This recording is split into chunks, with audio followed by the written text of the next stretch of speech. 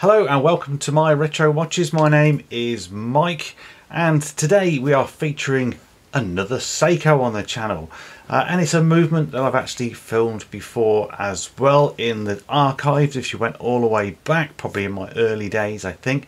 Movement on this one is a 6309.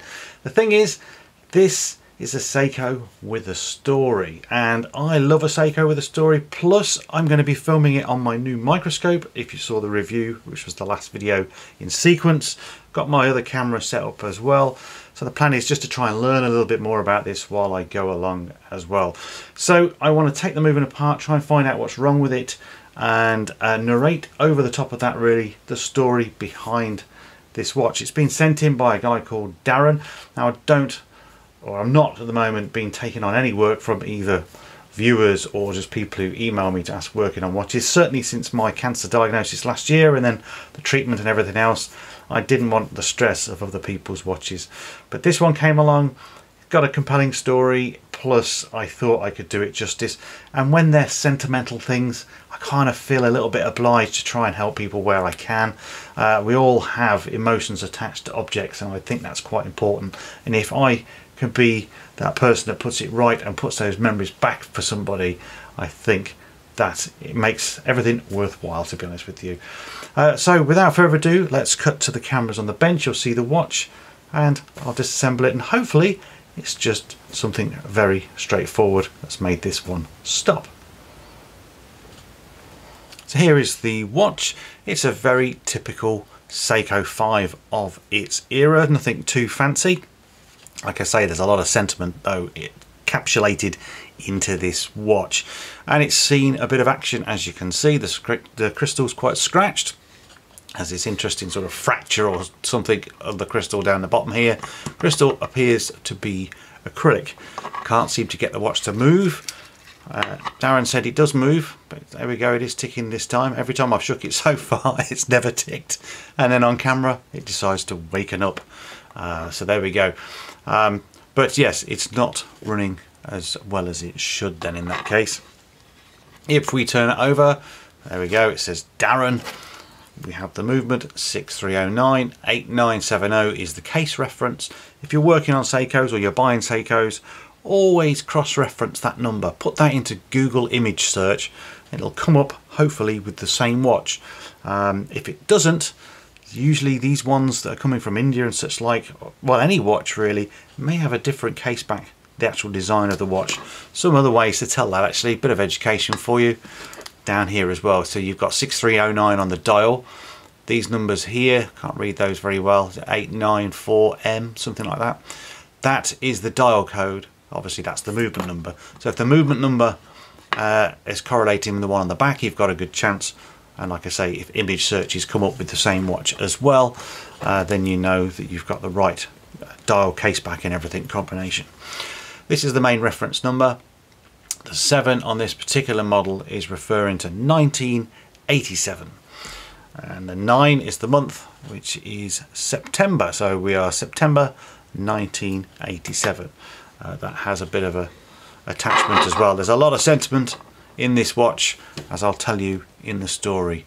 So for now, let's just get the hands off and start disassembling the movement. I will say, actually quickly, it's always difficult when I hold it up because I've got to refocus everything, is that this crown is particularly, I'm putting a lot of force into that to get that to come out. And even now it's only at the date change. There we go, finally we're at the hand change. So in advance I'm going to wind that to make it easier for us to take the hands off. Here's the case back, and there's no service marks that I can see visible in there, so it's a good chance I'm the first person to work on this watch, possibly since Seiko. But then I say that and there'll be a little clue a little bit later on in this video as to, am I really the first person in this watch? So let me tell you a little bit about Darren. Darren got this watch from his parents for his 18th birthday. Now it was back in 1988. Now the question is, do we all get a watch for our 18th birthday, because I know I did. I got a Citizen Quartz, which I still got to this day. I'll put a photo of it up, and yes, I had to fix it as well only recently. Now then, Darren was an apprentice Sparky back then. Now Sparky is an electrician, but 4 months later he joined the on-call fire service, which is basically a part-time fireman. Now Darren's father was an ADO in the fire service, and that stood for an assistant divisional officer. In today's ranking, I believe, according to Google, that is a station manager. So once he joined the fire service, in Darren's words, that's when the watch started to get a battering. Now indeed, mate, I'm sure doing that job, a watch is going to get lots of bangs and knocks and all kinds, but more importantly, that's when the memories started building. Darren did his first 3 code blues whilst wearing this watch, and I'm sure if any of you have been in the emergency services, you probably can all remember your first code blue, I'm sure. Now in 1991, Darren became a full-time fireman, and the watch had seen loads of action by then, but it then also did an extensive 16 weeks training course to become a full-time fireman. But back then in the early 90s, the fireman's kit in the UK was not what it is today. Plastic leggings, donkey jackets and poor quality gloves that didn't have any wrist protection, and that meant that the watch would have to be quickly removed during a fire, because otherwise he'd get blisters on his arms from the sheer heat of the fire. The removal of that watch over and over again one day failed when he was lifting somebody out of a car, and the watch fell off, so he had to fit a different strap, a quick release strap as he says, and then he would take it off and store it in his boot of all places. You wouldn't think you'd put it in a boot, would you? In 1996 the crystal got chipped, and that was while he was setting up a fire hydrant in the small hours for a house fire in the middle of a road. And I can imagine that's quite a frantic procedure to do when there's lives at stake, and alas, the crystal got broke. But he continued to wear it, but by the early 2000s the watch was beginning to have poor timekeeping, so he had to take it off and put it into the to be fixed pile. So as we can see, the watch is running. I did put on the time grapher, it doesn't really pick up a beat, and a little bit further investigation, if we turn this onto its side, you can see quite clearly there's a really big wobble going on. So that could be a balance staff, hairspring, all kinds really. Now why it's doing that, I'm not sure. Trying to see if the hairspring is touching the balance cock, but at this angle it's hard to tell. Now if it's a balance staff, at the moment I'm not going to attempt that change, but I do have spare balances for this particular movement, but we'll find out. Just seeing a bit of dirt there and wondering where that is, that hair. So let's continue with the disassembly. Back to the story then. So sadly in 2020 Darren lost his brother, who was also a fireman, and he was sitting with his parents looking back at old photographs of them all, and the watch kept standing out, so he decided then that he had to go and get the watch fixed. So he sent it off to a watch repairer, who then stuck it on a machine, didn't remove the case back, didn't do anything, and then gave it back to him 5 minutes later saying, "Now mate, it doesn't tick, it's not going to tick." Now I find that absolutely unbelievable. Did the guy think it was a quartz or something? I mean, how naive and terrible is that really? Now the movement has stopped. Look at the hairspring. So that is, to me, that terminal curve there, something's wrong with the hairspring. We'll disassemble the movement and we'll keep it on the microscope and have a good look at that balance, I think.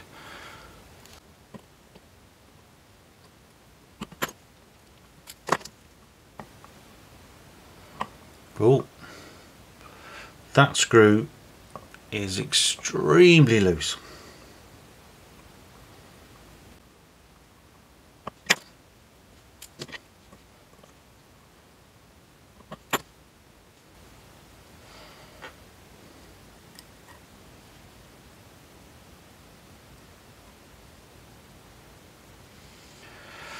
So it's kind of interesting. Why is the barrel all scratched up like that? Very peculiar. What I do like about these, I haven't been in a 6309 for ages, is the wheels are coordinated with the holes. So there's a fourth wheel, which we'll remove. And it's the third wheel with 3 holes. Nice and simple, straightforward, but good thinking.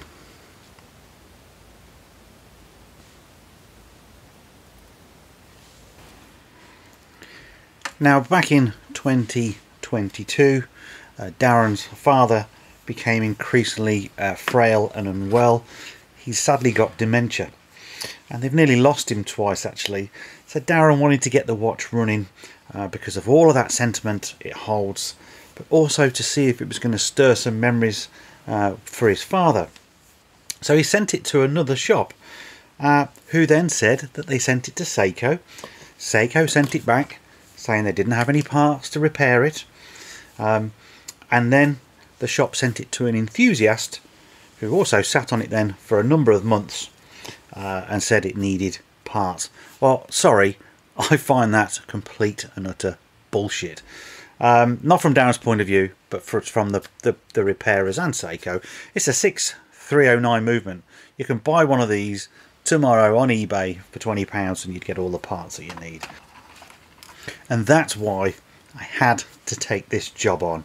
It's got all of his memories in this watch, but it's also to see if it's going to spark anything for his father. And honestly, I've been touched by the story, but I'm also pleased that I'm the one that can help this become a reality. Because one thing's for sure, Seikos do not die, and this one will run again. So there we have a stripped movement, and the main plate looks fine to me. All the parts except for the balance seem reasonable. Scratches on that barrel, which is a bit odd. So let's have a look at the hairspring and the balance.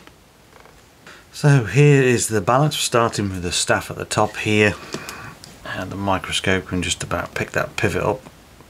Now I can't see that it's bent from here, it looks okay. If we then focus down onto the hairspring,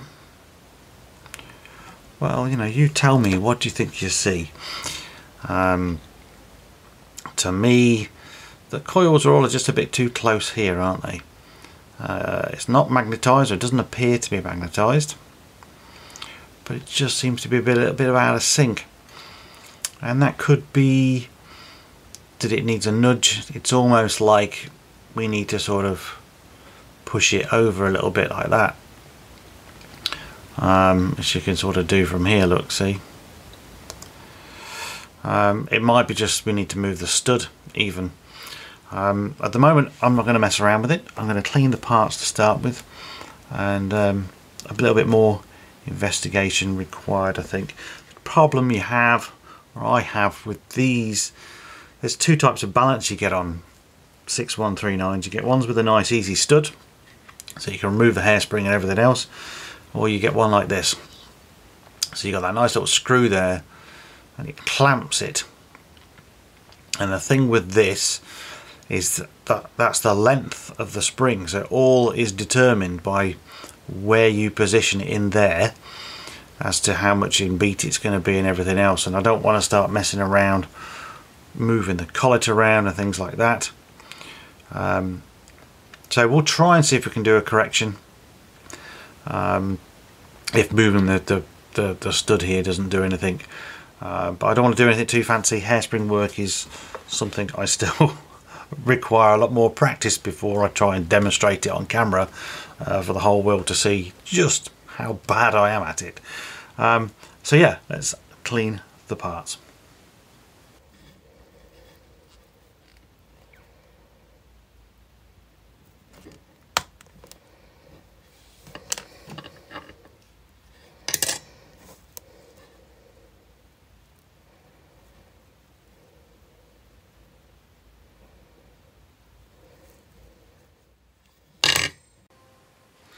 So I'm now going to show you how I find the part numbers on this website here, Bowley, and I'll leave a link for this below. I'm going to type in the Hattori reference here, and straight away it's given me the crystal code. I can click into that. It also gives me lots of other part numbers for various parts of the watch. It doesn't always show so comprehensive on each model, but on this one we're quite lucky. So we can decipher that part number using a particular document that I've also got, and again I'll be leaving a link below. So here's the PDF. It's from a Seiko manual from somewhere, and it gives you an idea of what all the letters and codings mean, but essentially these first numbers here are the diameter. So the example there is it's 20 millimeters. If it said 201, it would be 20.1 millimeters. So now we know the part number, we can search for it on Cousins. Easy way to do that, over at watch parts, branded, and scroll down to Seiko. Similar thing, we need case parts this time, and we'll put in that same number.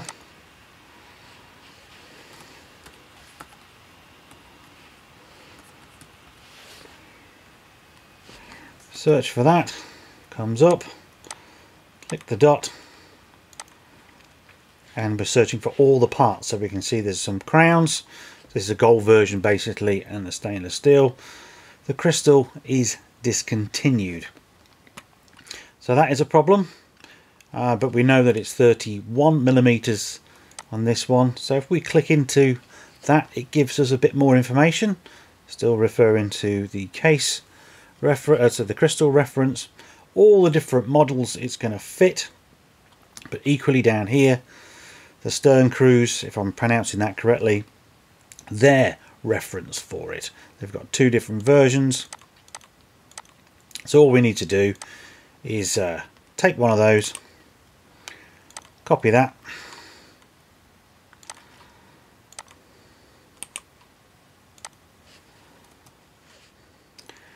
give it a search, and there it is. That will be the crystal that I will buy for this movement.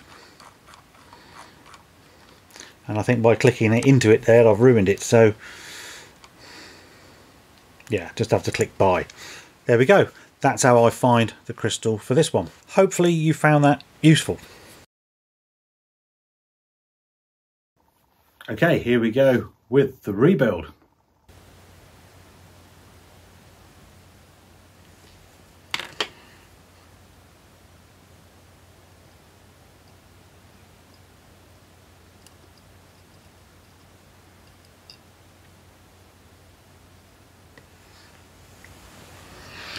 Use a little bit of D5 just for the barrel bearing there.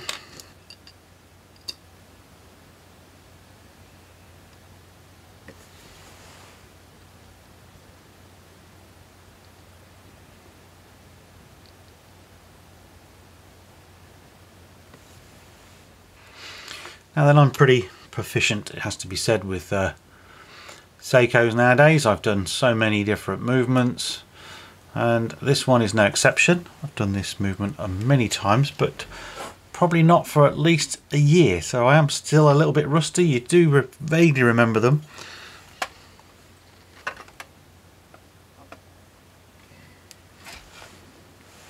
The thing is, generally I do so many movements for the first time, and then I honestly can't remember them.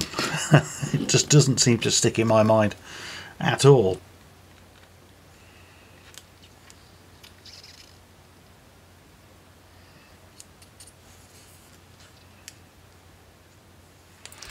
So the plan here at the moment is just to build the movement up till we get to the point where we'd be putting the balance on, and then we can address or have a look at the problem with the balance and see if we can fix it. So we're going to be there pretty quickly. Only a few parts really. And still getting used to using this microscope as well, which is a bit of a challenge. You don't get the depth of field so I can't, for instance, judge where that pivot is very easily, and I'm hoping that I will learn that skill as we go along, and that will become a bit more second nature than it is right now. So just drop the click in place. I'll try to. I've elected not to change the barrel lid, as you can see.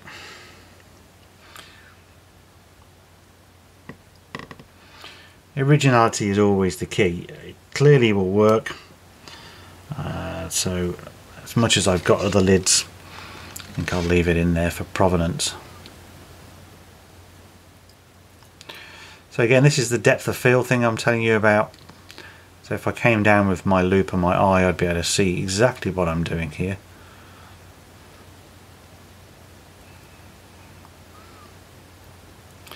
There.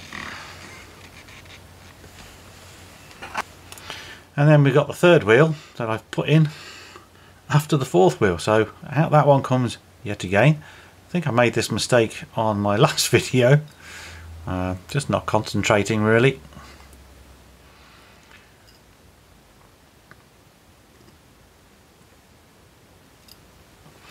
But of course I am just an amateur, and I like to keep making that known.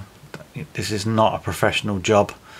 I've just self-taught everything you see, and trying to show to you guys really that it is possible to do hobbyist watchmaking quite successfully with cheap watches. You don't have to get Rolexes and things like that to enjoy this hobby. You can buy very affordable watches and have just as much fun. So this is where it's going to get a little bit interesting. Train wheel bridges on these are finicky, is probably the right word. Just need to now put that click in. I just need to get it in the right place. And I'm losing again all my peripheral vision here. So it needs to fit in like that, so it's all lined up, but that isn't. So I'll just try and support it with a little bit of pegwood, and I think I'll try and just use the oiler.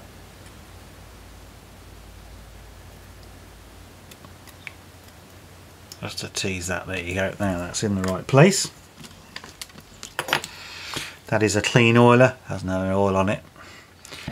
So then it's lining up the pivots time, and this is what I normally do on a microscope. But doing it on this microscope, I think I need to come in a little bit closer, possibly. Although, oh, I was going to say they're actually lined up, and then I knocked it.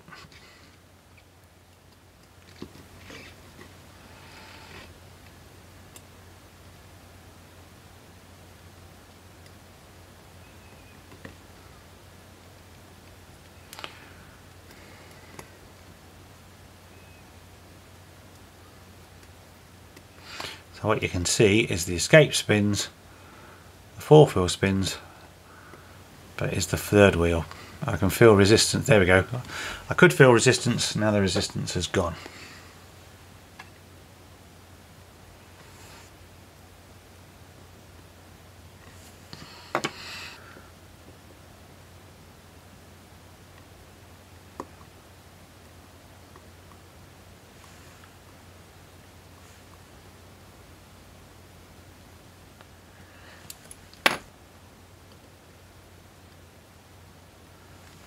So I will say that screws are still particularly difficult under the microscope.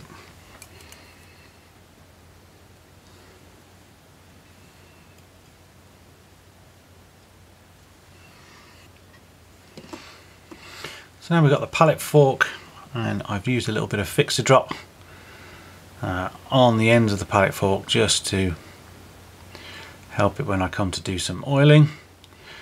Now these are usually the worst things to fit. Pivot's always so small, and again a microscope helps significantly. That's all lined up already.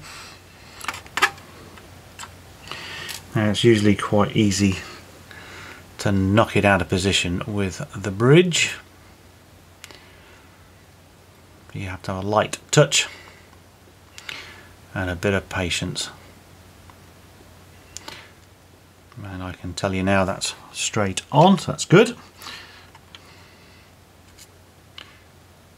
So people were saying recently that I'm known as doing Seikos, and that I've done possibly far too many Seikos on the channel, and I think it's kind of justified to say something like that.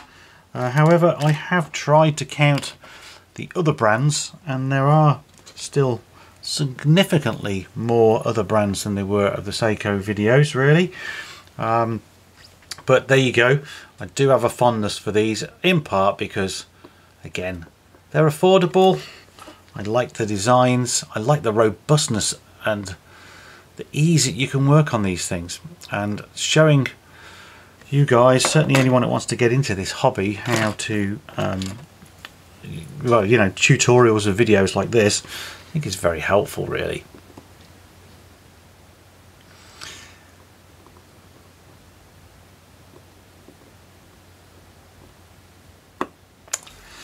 And as you can see, I'm really struggling with screws, just looking at the microscope and not at what I'm doing.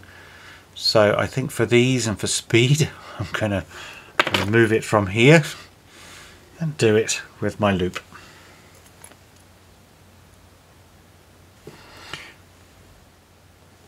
So that's all installed.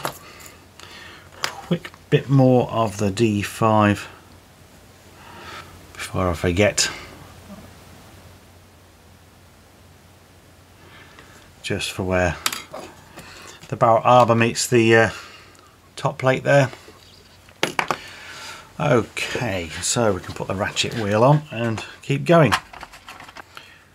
So I'm trying to keep my chin up at the moment as well. The channel, certainly in 2023, seems to take a bit of a nosedive, to be honest with you. I know I've done a bit of reviews and slightly different videos to just the repairs, but I enjoy doing everything. I enjoy the repairs especially, but I like to show you different things, and you know, variety is the spice of life.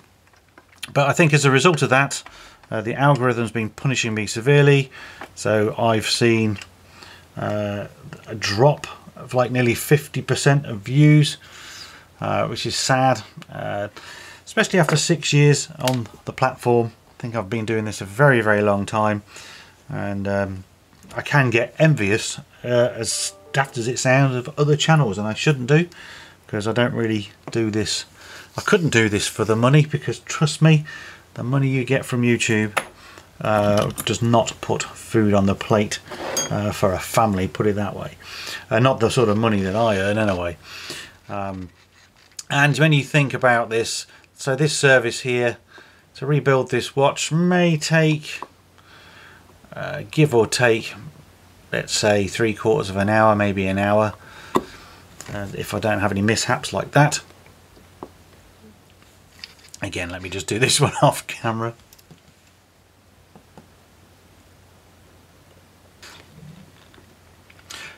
There we go. So yes, like I say, this would maybe take me an hour or so. It's taken another hour maybe to get set up, and this is just the rebuild. This is not the disassembly. Then there's all the editing that goes on top of that, the stuff behind the scenes on YouTube that you've got to try and get right.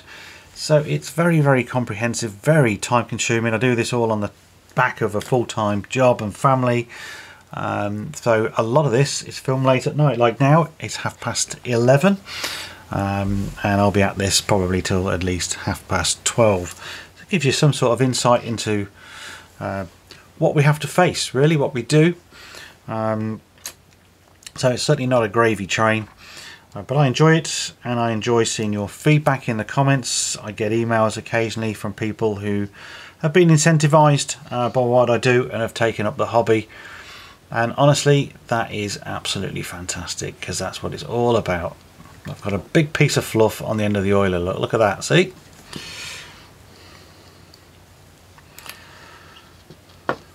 So it's, you know, the comment section really like the emails that I get, some of the questions I get. The Facebook group, of course, huge community there. So a lot to be thankful for. What I'm slightly disappointed at is the clarity in which this film is going on the microscope. It doesn't look as clear as I would like.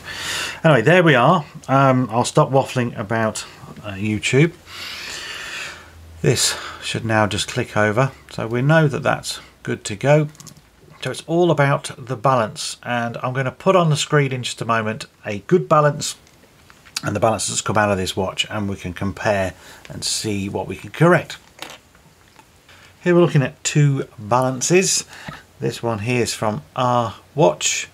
This is one from one of mine in my collection, and to my surprise they look pretty much absolutely identical, almost to exactly where the regulator is.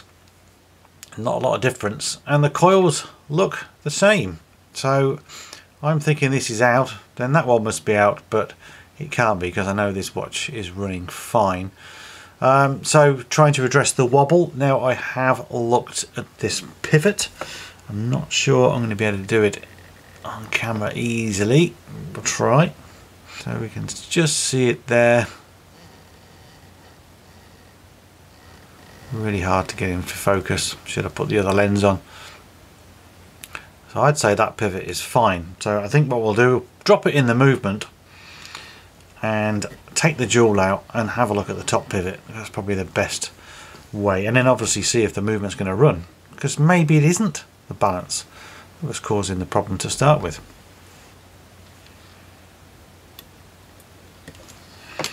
So again, fitting balances on the microscope is, well, almost impossible. And there's a prime example of it being completely in the wrong position in every way, shape and form.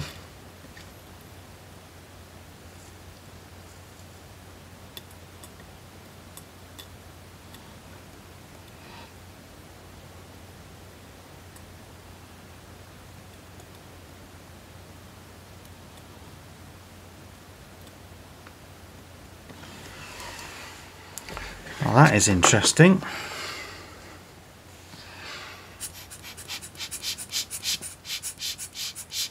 Oh, I know why it's not spinning. I'll put that screw in first. I haven't put the bottom jewel setting in. You plonker. Well, as I say in nearly every one of my videos now, you see the mistakes as they happen live. I do also think that some of you would have made exactly the same mistake. So you can now see it trying to run. So I've got to put the jewel in there. So just bear with me while I sort that out.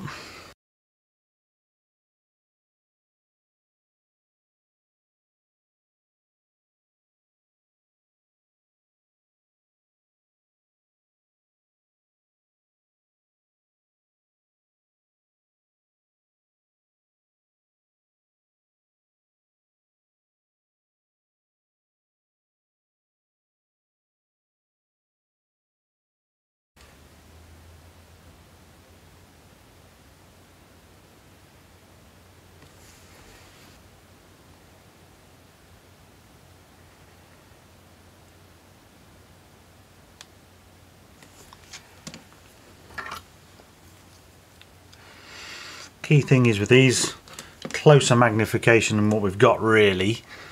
Always keep a pair of tweezers inside, and then that way if it's going to go anywhere it should stay, you know, inside the tweezers, so to speak. There we go, that's in.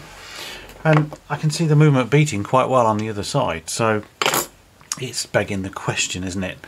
Was it the movement or was it not the movement? What am I talking about? Was it the balance or not the balance? I think We'll flip it over.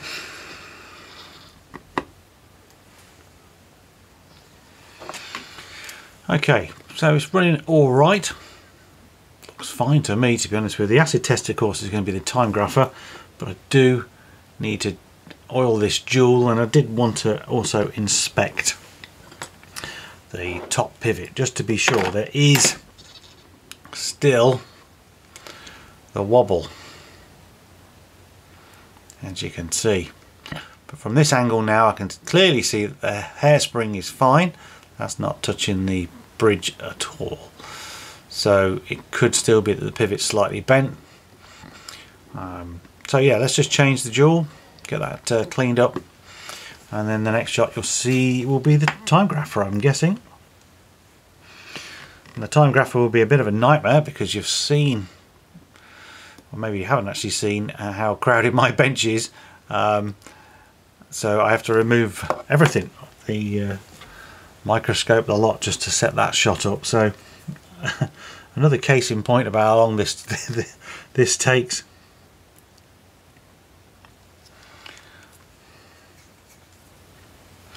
So we'll just pop that jewel out there, and I think I'll drop the microscope and we'll have a real good close look. So there we see it. It all looks pretty clean in there. Just trying to decide how round that hole is, but I think it's a bit of an optical illusion, to be honest with you. They're very, very close in.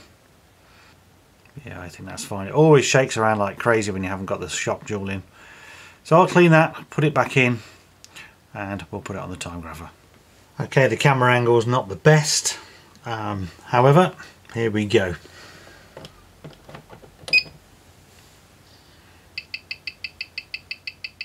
Oh well, straight away off the bat, that's fine. We've got serious beat error, we can deal with that. But we've got two, well, it's picking up a bit of noise, but I think that's probably me talking. Just take the gain down. These are pretty clear lines. Amplitude is fantastic. So yeah, that can be regulated. I see no problem with that at all. Quickly try it in a different position.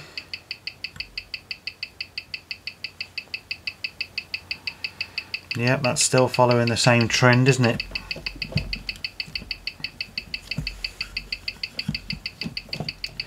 Stick it up in the air like that. Bit more dramatic, but still okay. And then finally dial down. So those lines, as much as it looks really all over the place, they're all going in the right direction. So I don't see any problem with that balance, despite the fact it's got that bit of wobble on. So a bit of lesson learnt there, hopefully. If you know any different, tell me in the comments. I will regulate that, but of course I'll do that at the end. Well, a few days have passed. I let the watch run on my bench before coming back to finish the rebuild part of the video and put it on the time grapher and look at what we're getting.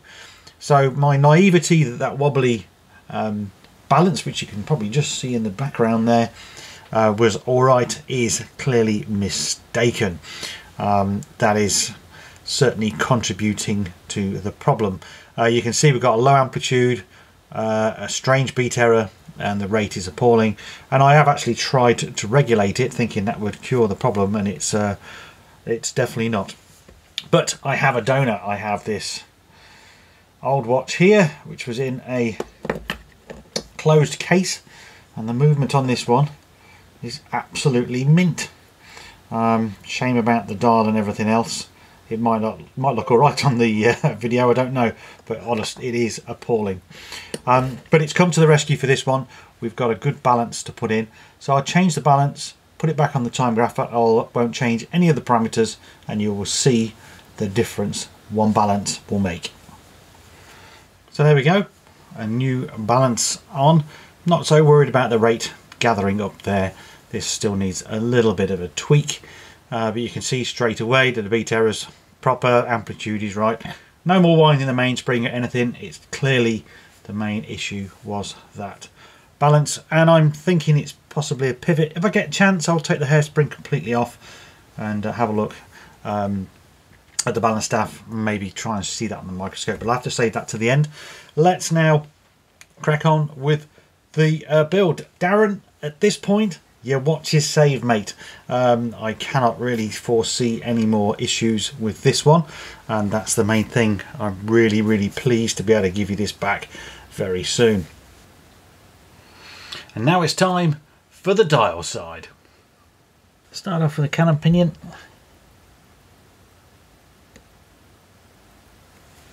Just a little bit of D5 there, ready for it.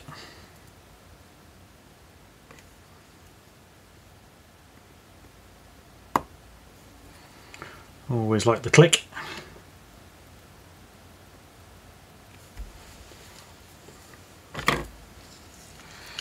Let's install the clutch, and while we're at it,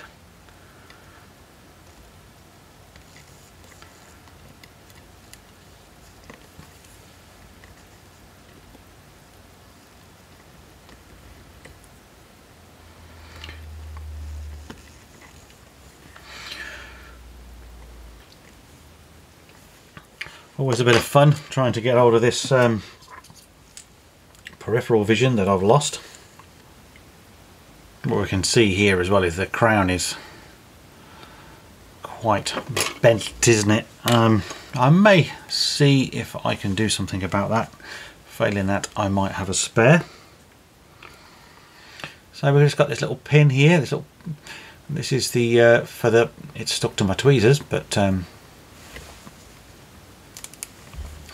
it is for the setting lever. So you press this from the other side, it lifts up the setting lever, which allows the stem to come out.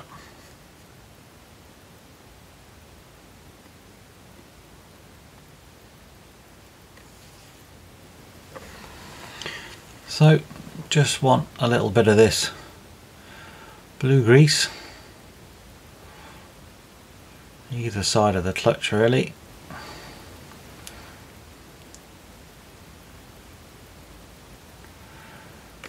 In my last video you saw me clearly over grease because this is not my watch. I want to try and get it a bit better. It's 9504 Mobius. It's a synthetic grease, this one.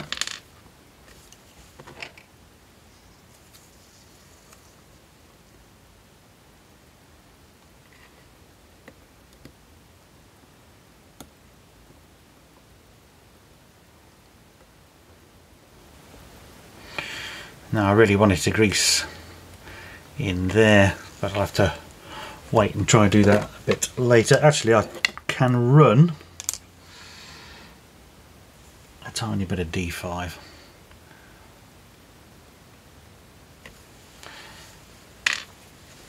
Bit of a high friction point.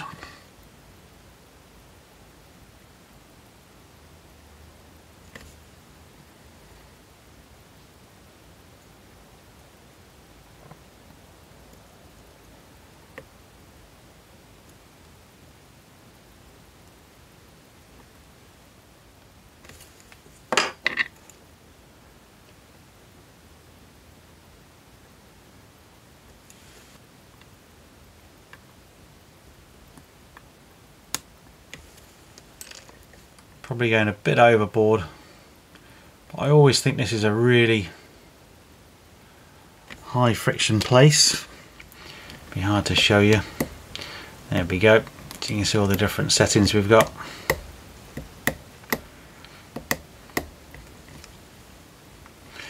So happy with that.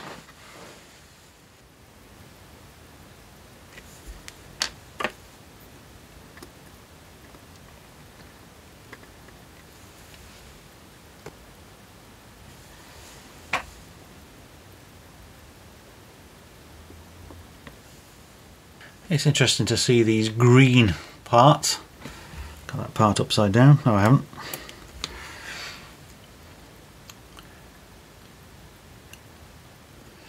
You often see these all as nylon plastic, but they're normally sort of a grey colour. Occasionally you see the green ones. I don't know why that is, but this one's green. Fair enough. So we now have this part, and always fiddly. You've got to try, I believe you've got to try an oil in here. Trying to do it on the microscope is nigh on impossible. Trying to keep it in focus for you.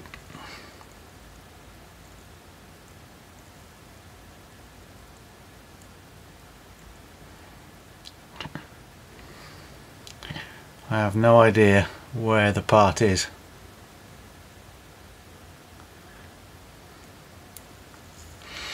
And I think that was quite badly done.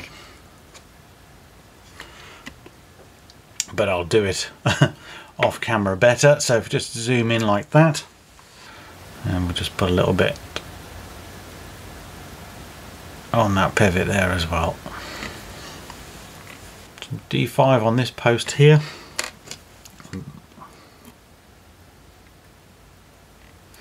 This is a really interesting little piece.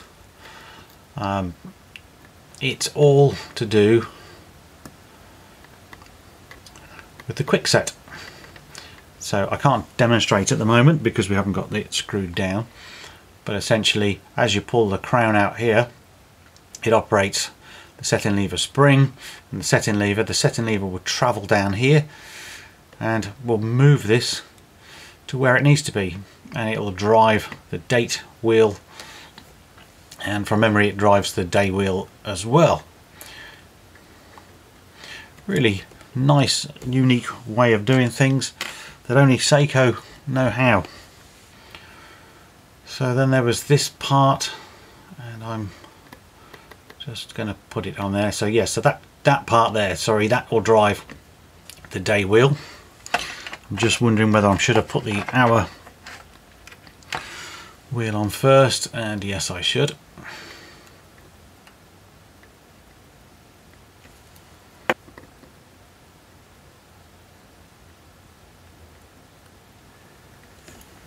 And there we go, you see it all in action.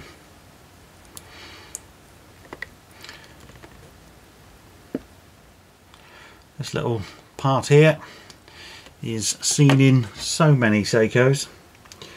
Kind of holds the date wheel in place and lets it click over each time you need it, whether it's the quick set or the normal regular change.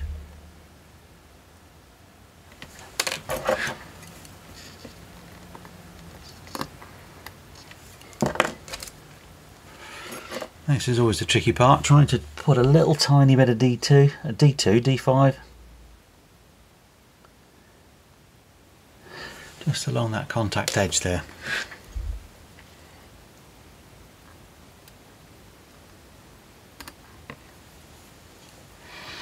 This is where you can get your fingers in. I can see a hair, look. This is the great thing about this microscope. It really does show things that I wouldn't normally see when I'm filming. So I hold the ring with my fingers, gently just pull that back.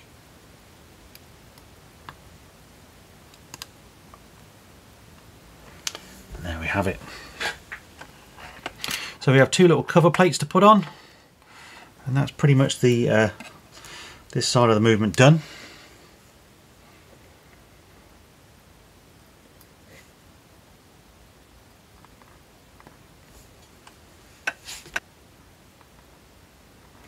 Now I really want to get this watch running right for Darren. I love the story behind it, and I just like people holding sentimental value to items and me being able to restore them. It's like a little episode of The Repair Shop.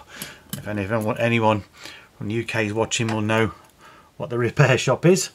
TV program that people bring things in, all kinds of stuff. It's always sentimental.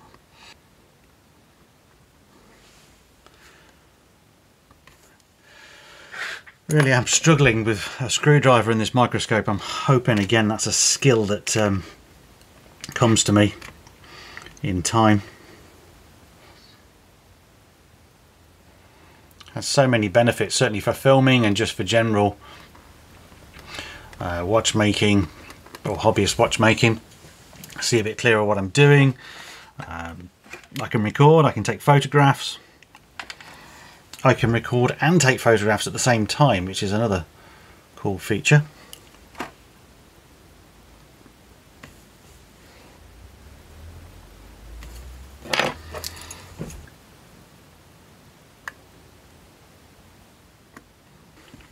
And screws are in.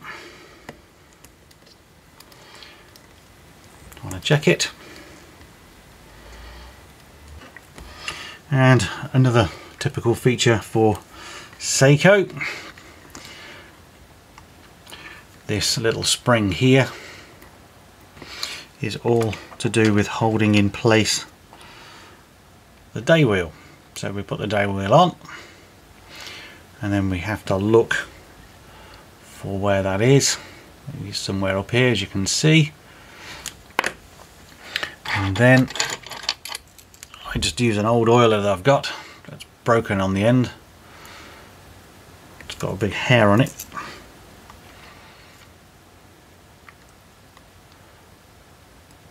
And we're just moving that back.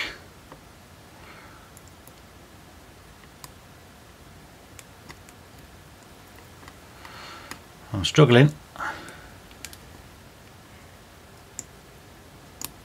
There. Until it catches. And then we have what's called the C-clip. And it says here, ring upward. Now many times I've worked on Seikos that have been worked on before and people don't read that. Here is the C-clip. This is upward. If I turn it the other way round, you might just be able to see it's got a chamfered or a beveled edge. And people put it that way because they think that's right, but it's not. That little tiny bevel is so you can pry it back off when the next service schedule comes around. So there we are, that's in place, and we will just try to check that as well, which it works. So the movement's pretty much done, just got to put the auto works on, then it's dial and hands, we're done. Okay, some D5 on the centre there.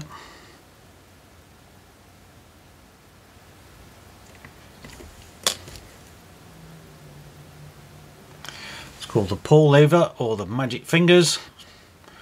Incredible little bit of engineering.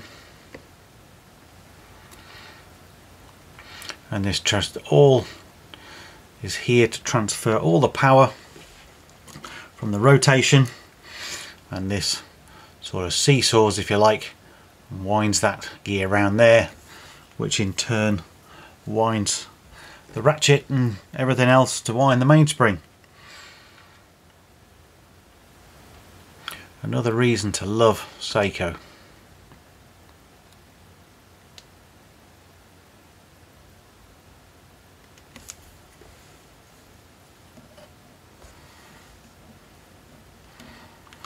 Now 6119 or the 6106 movements are have a screwed cover plate on these, but this one has a bit of plastic and I've got to remember its orientation,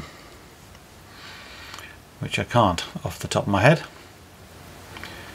I think it's like that, isn't it? No, I'm not sure. I've only got 2 pins, so it has to be.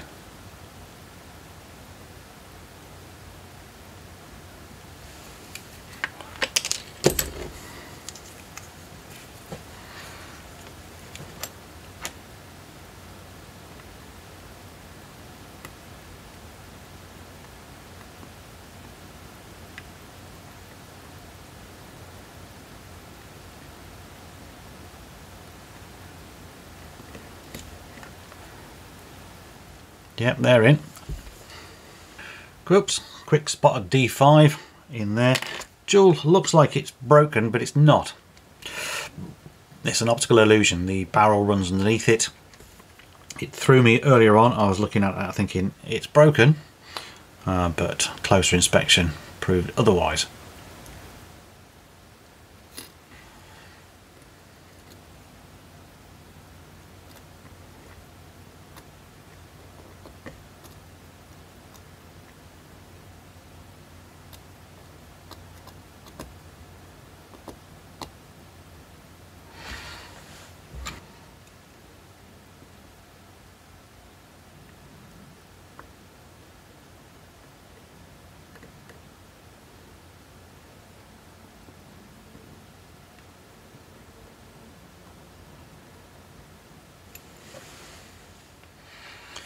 Okay, they're all screwed in, and if we try to put a little bit of wind into the mainspring, you can kind of see it in action.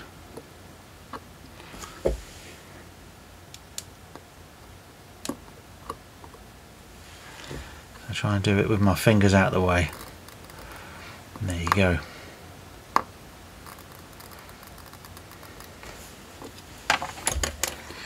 So this will wind around and turn that, which turns all this. Drop a couple of bits of oil in there, which I'll do off camera now, just onto those teeth, and that's it. Dial and hands time. So now the moment of truth, we'll get to see it tick again. Now the dial has got a few little blemishes, marks and scratches over the years. This is usually just wear and tear with Seiko, using the lacquer. With that chip and things like that, things happen. These little things that look like white dots, as you can see, they don't come off. They're just part of the age, I suppose.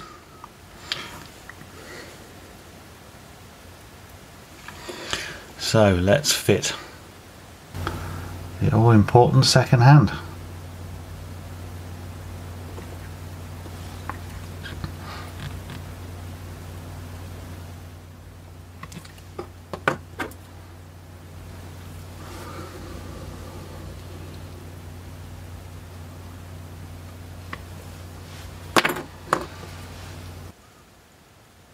And the all-important thing, will it clear the minute hand? Yes, of course it will. Well, there we go. Just a question of putting it in the case, and I'll show you the nice bracelet I've got for this one. And shame to that watchmaker who said they were waiting for parts and everything else. I just don't get it. I really don't. It still makes me very angry that people pretend to take on jobs and then just don't do it. You know, when you've got somebody who's not really bothered about the price, you know, a service is going to outweigh the cost of what you could buy this watch for. But you can't buy those memories, can you? And, you know, if I was a professional watchmaker and someone came to me, I didn't care what it was. If they're going to pay the money, my fee, then I'll service the damn thing. So anyway, there we go.